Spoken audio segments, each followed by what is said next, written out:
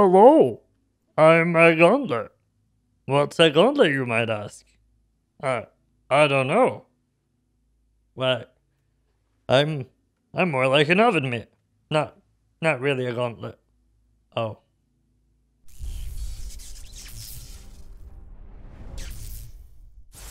Hi, Zizaran here with another video, and I figured I would explain what the gauntlet is and give some starting tips and tricks as well for the gauntlet.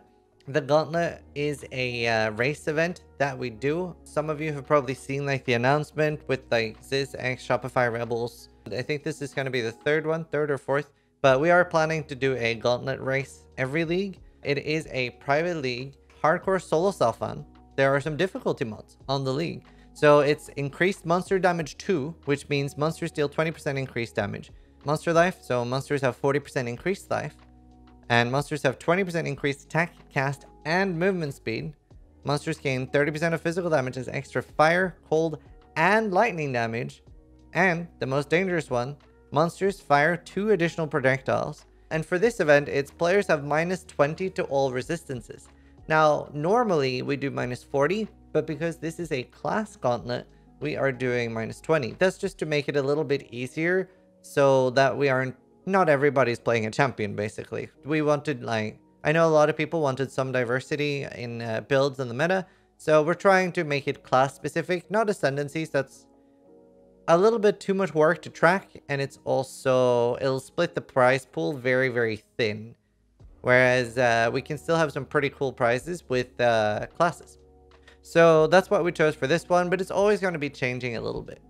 This is very, very hard. And it's sort of deceptively hard because the start is harder than the end.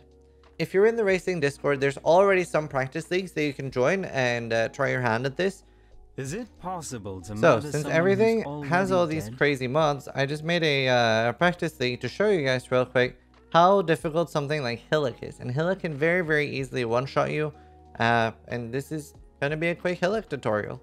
And I'm also going to walk through like all the early zones and talk a little bit about what are the most dangerous things early. Because if you can get to Act 2, and especially Act 4, it just gets easier and easier. You need to start treating the game more like mapping very, very early. Don't think about each zone as something you just do once and then progress, but actually grind out areas and overlevel. So you actually have to run counterclockwise like I'm running now, and you hit once. And if you hit twice, you're very likely going to be killed.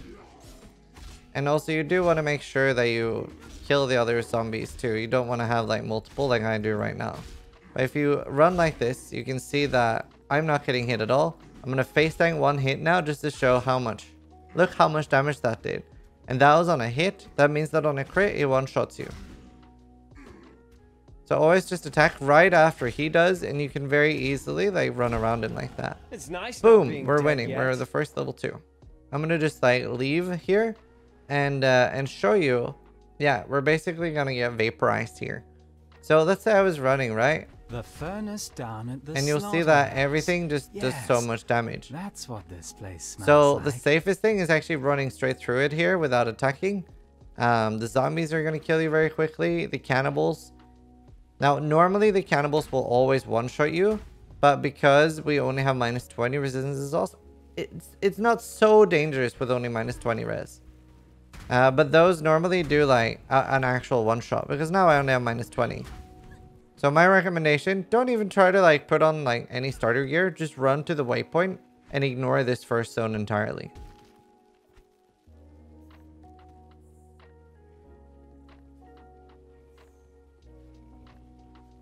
We'll try to find... You'll see like they'll very, very quickly kill you. It's so easy to die here and start. You really want to run through it, go all the way up to the waypoint. Then maybe remake the zone there so that there's no mobs around the waypoint, and then you go do mud flats. So I'm going to log on a different character so I can like try to talk a little bit about all the starting zones and what's the most dangerous. So we've covered coast. Coast is fairly easy. Mudflats is fairly scary. I don't really like staying around here very long. I try to clear it very, very carefully and from a distance. Like, I don't really want to get close to the monsters. They can charge you and 2 of them can kill you. So I basically want to get to like Submerged and do Hail Rake pretty easily. A Quicksilver is very, very big, and so is having either Dash or Frostblink. It depends what build you're going to play, obviously, but having a movement ability is huge in this. Submerged Passage is probably one of the easier zones. You could definitely like kill monsters here and start leveling here a little bit as well. And obviously in this league, we are also going to have rituals. When do you do them? I would recommend being 10 levels over. That's when they stop spawning, so being level 15 and farming Submerged is not a bad idea. They are going to be incredibly valuable. Probably the best zone you can farm is going to be being level 12, having Resist Gear, and farming the coast.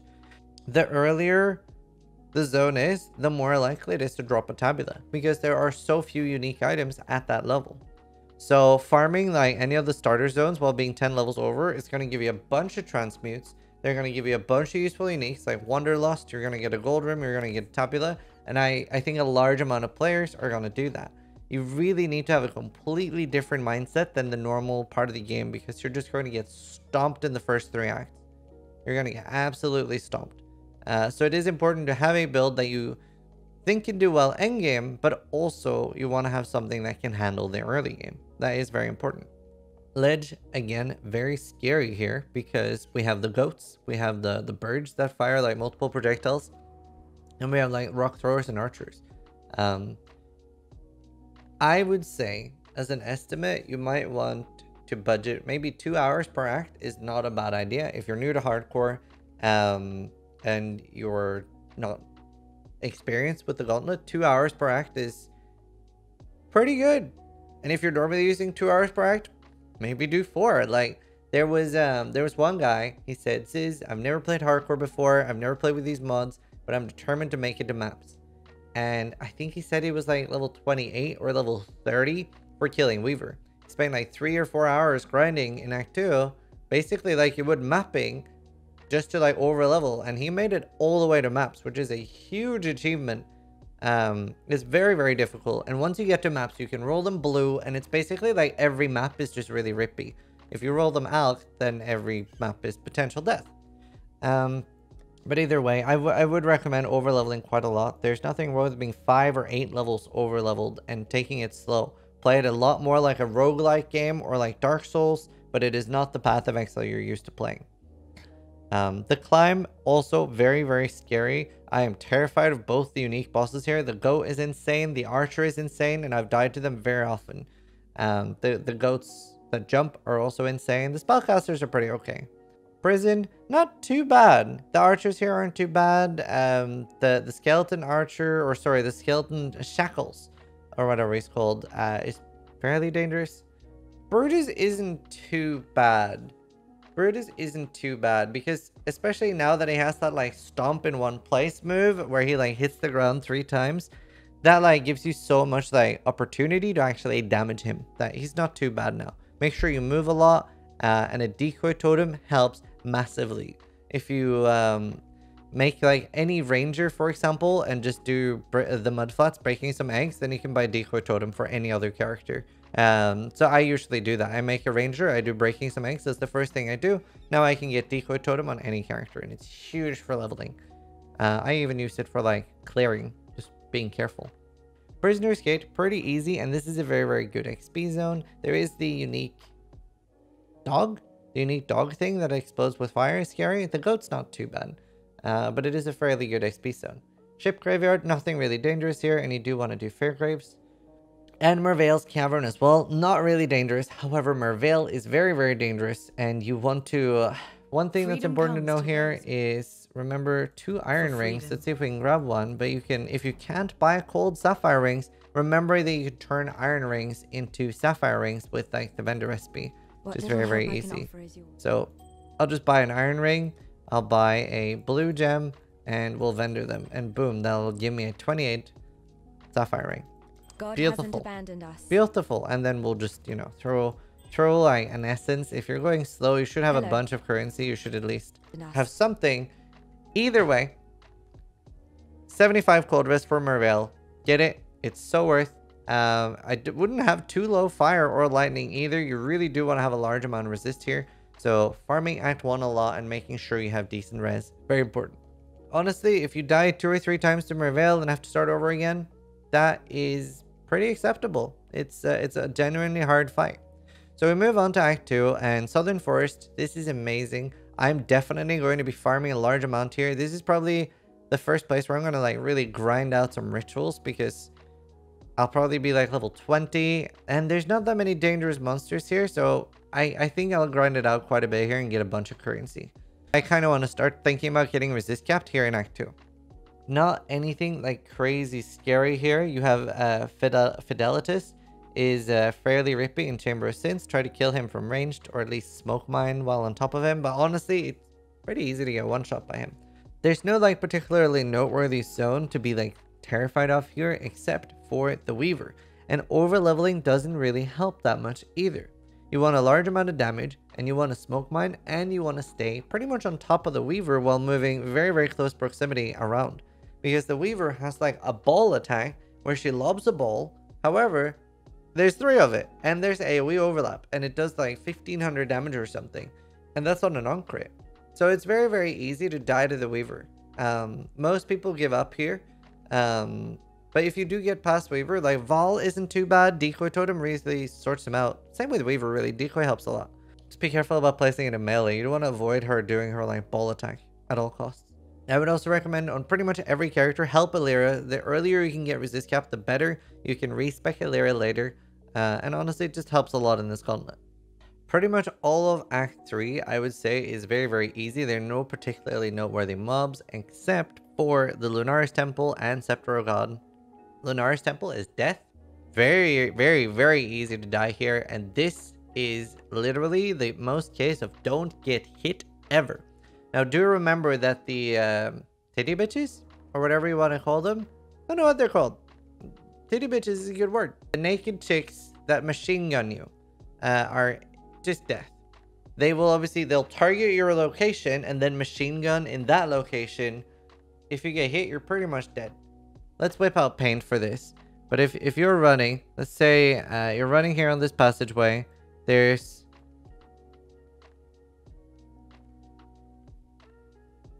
like 5 of them there. They're going to see you here, and they will fire in this direction. If you just Frost Blink or Flame Dash to here and then kill them, you're probably safe. But if you start attacking them from here, you can very, very easily die. Do remember that they will target a specific location and fire that way.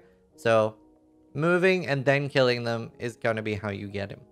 Once you are past this, and Dominus isn't too hard either, neither is Piety. They're both pretty okay. Once you are past this, it's pretty easy. There's nothing like particularly noteworthy. Obviously everything is harder than general. Every time you encounter Dodri, she's very, very hard. Anything with projectiles. Oh, Malachi is actually very, very hard. But those are like the main things.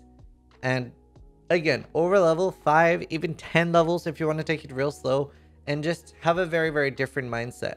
The best advice I can give is think of it as mapping. Think of it as like, from the start, you are mapping. It is no longer just something you have to get through as a chore. It is an achievement. It is very difficult, and most people won't be able to do it. So I just wanted to make like a quick video, talk a little bit about it. I'm also going to be making like build guides and some resources for how to play in the gauntlet like that. Hope you guys are excited. I'm very excited, and I hope you guys are enjoying all the YouTube videos. Thanks for watching. Sub if you liked the video, but more importantly, try to die less than I do.